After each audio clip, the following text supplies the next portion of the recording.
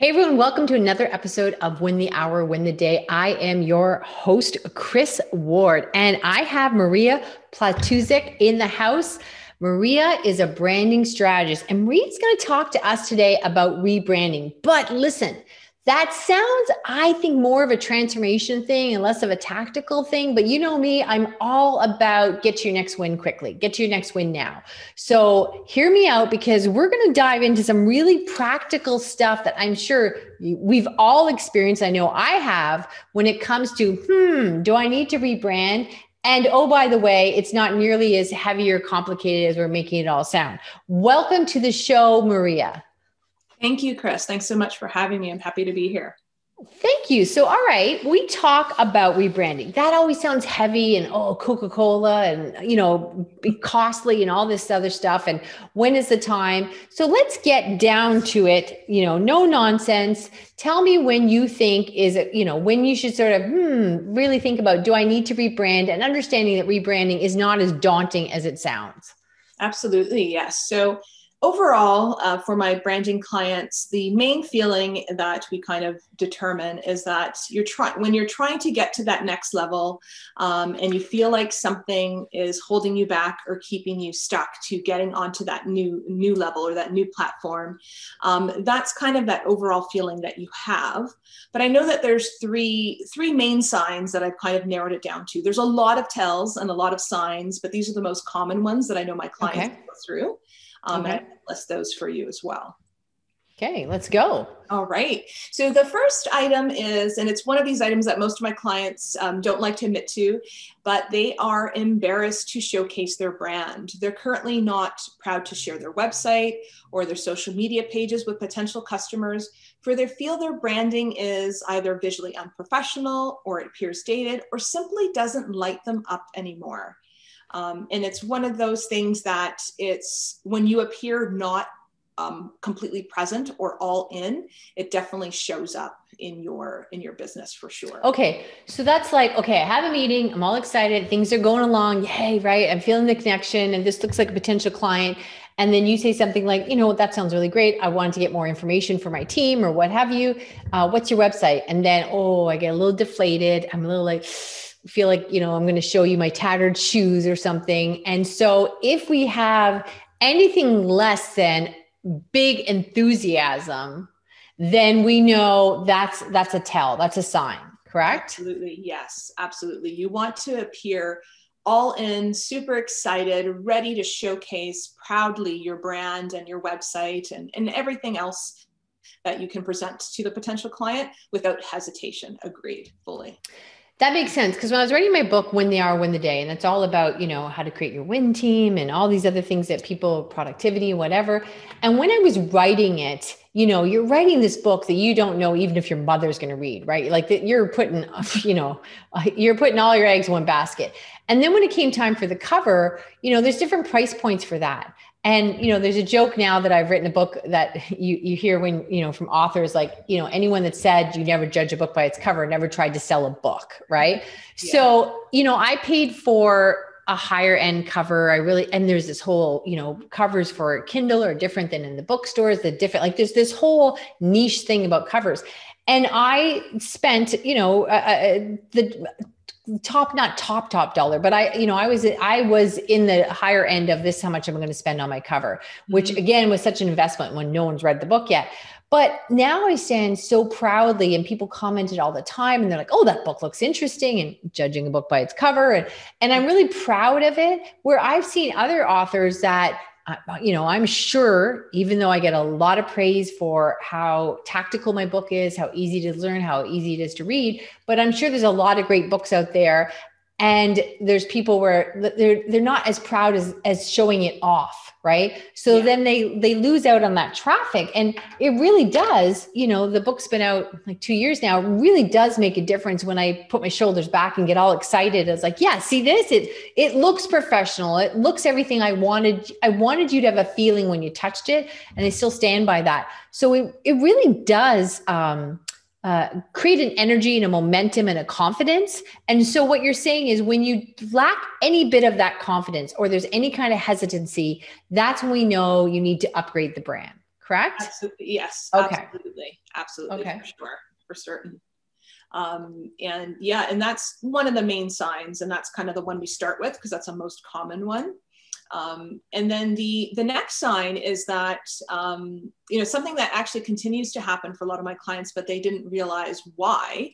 And it's that you're not attracting your ideal audience, like the audience that you want to work with, or a new audience, a new ideal client avatar, ICA. You need to ensure everything is in alignment to attract the right people, but you're finding it hard to isolate or rectify this ongoing problem.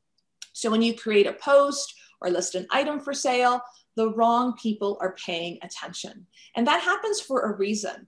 That happens because there's a misalignment via the visuals that you're putting out there and the messaging that you're presenting to that audience. So for example, if you are a florist who originally worked with budget brides and budget couples, but now you want to be serving the high-end luxury weddings or corporate events, your messaging and visuals do not reflect that at all. And that's a big tell that you should pay attention to.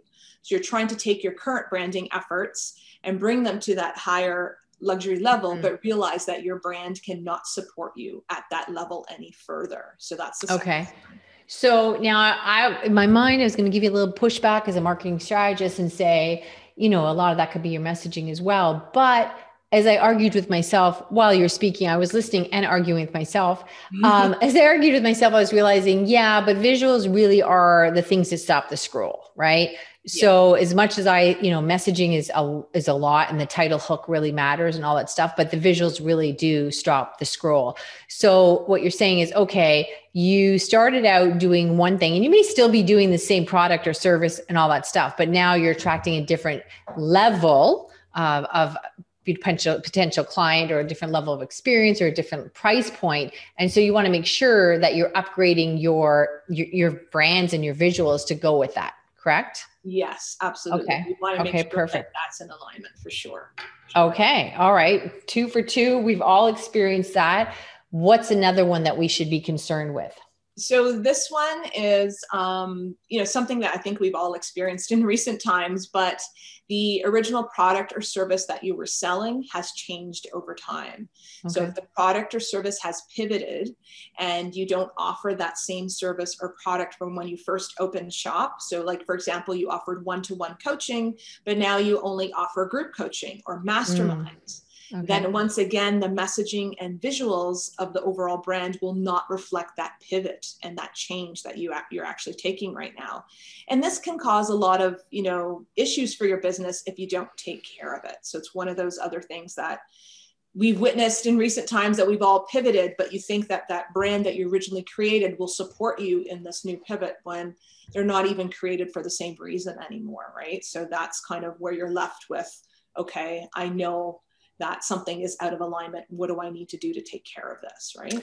Yeah, that's a good point. Like, I know for us, when we do one-on-one coaching and group coaching, but our group coaching is like 1 to 3 people, right? Mm-hmm. That, because there's some power in learning there, but I don't know if I'd call it a group. It's a mini group or whatever. So when we're dealing with those clients, as far as helping them create their win team, their what is next team, and our whole backbone is stopping entrepreneurs from working so hard. When we're doing that, and those clients usually have been in business at least 5 years, they're service-based industry and all that stuff, and they've got some experience. We don't work with new entrepreneurs in that capacity. However, we are now starting what we call a Winner's Circle Masterclass, and it is going to be a full-on group. And it's going to be, you're going to have hot seat and Q&A. We're going to show you behind the scenes and how to hire and onboard and all this amazing stuff. And it's a much lower price point. Yes. But for those, it might be, you could be new in business and be on board with that. We will work with you in that capacity. So that's very interesting. So I want to be really purposeful as I put that message out. Over here, I'm only working with entrepreneurs that have been in business at least 5 years. Over here, yes, you can come and play, and nothing against anyone who's new to the entrepreneurial journey. It's just our services were geared to somebody with more experience previously. Yeah. So you want to be mindful of the separation or the evolution or the options of your brand. Yes, absolutely. Okay. It's one of those things when I develop or create a brand. All of my brands will always have like these key indicators that go underneath it. You can call it your tagline, highlight words, whatever you want to call it. But it's one of those things that just gives you that distinction and lets people know exactly who you are, who you serve, and what you do in that short, minimal time frame that we have. And a lot of times you might have been labeled, whatever it is that your audience is. So a Dopsado specialist, for example, but now you're working with, something completely different. Your title will change, right? So that's something to pay attention to. And then the original logo and colors and established, all those things come into play when you're developing a new brand or rebranding, and you want to pay attention to where you're at and where you want to be and where you want to go. So when we talk about rebranding, that always can sound like, oh, I'm so busy doing so many other things. Like I need one more thing. I'm trying to keep up as it is. Now I need to go back and sort of redecorate the whole house. But really, can it be like adding a new chair to a room, or a new top to an outfit or something like that? Like it doesn't have to be this insane overhaul. Am I correct? So the difference between that, I would determine or call a brand refresh. So that's kind of like adding a new layer of paint to the furniture, or, adding a new outfit. The rebrand is actually repositioning the foundational pieces. So it's taking a deeper dive into your ideal clients, so your ICA, because that might be different now. It's taking a deeper dive into your. So hold on one sec. ICA is, just so everybody out there understands, ICA is ideal client avatar. So those, the target audience that you want to work with moving forward, right? Then it's taking a deeper dive into your, the overall brand strategy things, so like building that foundation via the brand strategy, checking out your competition, but not your competition right now, the future competition of where you aspire to be. And it's the messaging. So what is it now that you are the specialist or the expert at? Because if you have pivoted via the audience or via the service or product you're offering, what do you want to be known for? And when I say messaging, it's like when should someone drop your name down on an in search of post, right? Like when should they call you out and your business out? And what do you want to be known for? So it's really fine tuning that brand strategy first off, and then making sure the visuals are supporting that plan. And the main item that you should pay attention to is your future goals. So where do you foresee your business 2 years from now, 5 years from now, even 10 years from now, if you can think that far? Where do you see this business going?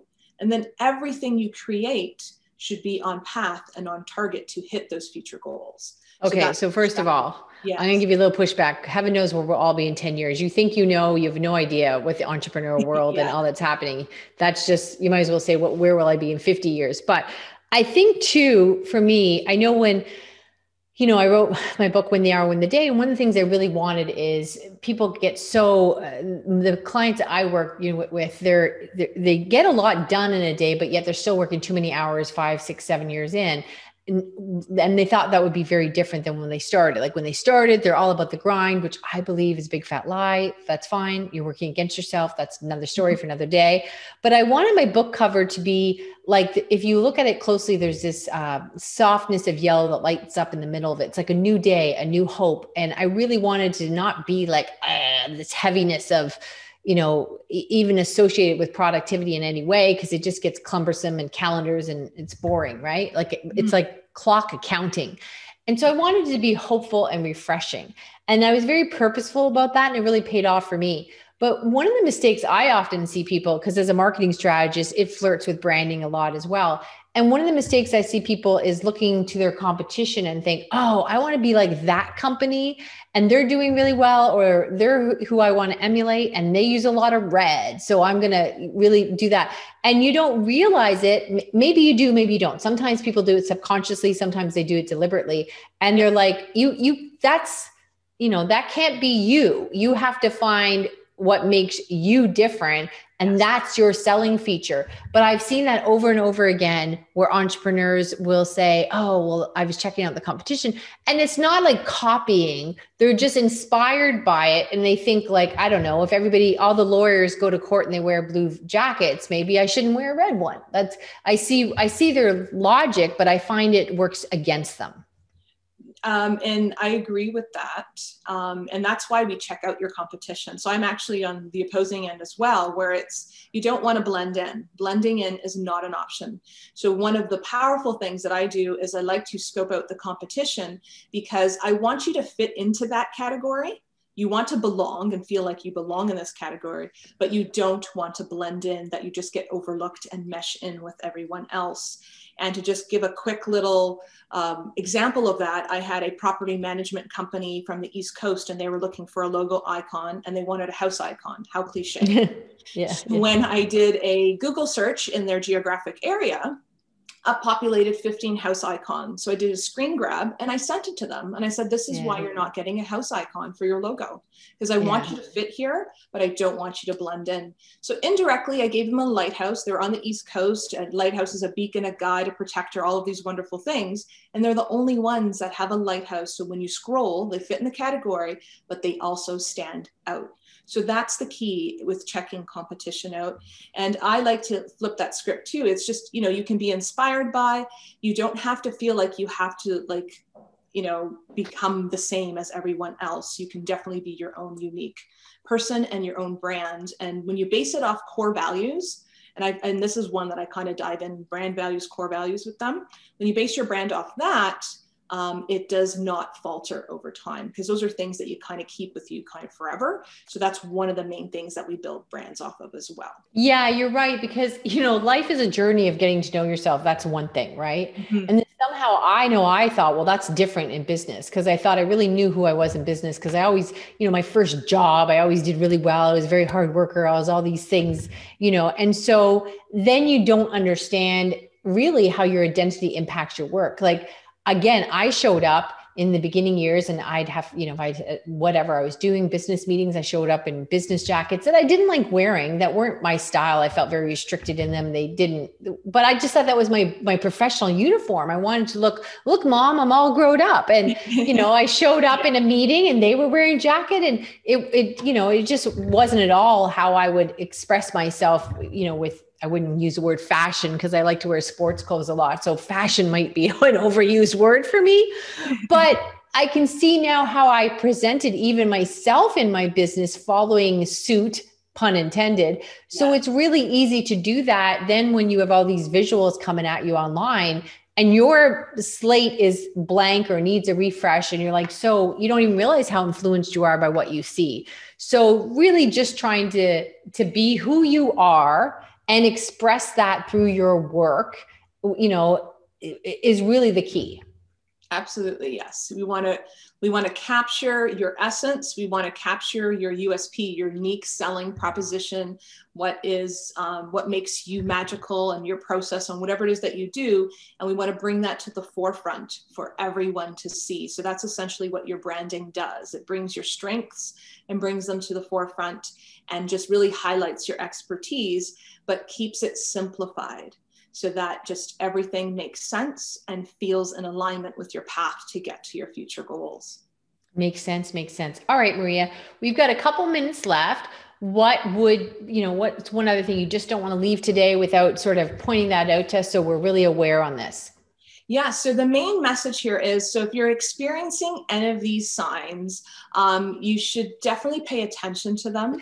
And definitely, it sounds like a heart attack warning. If you're experiencing any of these signs, please call a professional right away. Now, in this case, it's not a medical professional, but please call a professional right away. Okay. If you're experiencing any of these signs, okay, continue, Maria. If we're experiencing any of these signs, yes. Definitely seek help of an expert. Okay. Because seek help of an expert. Yeah, I got it. This is the flow we're going with. I'm going to go with it.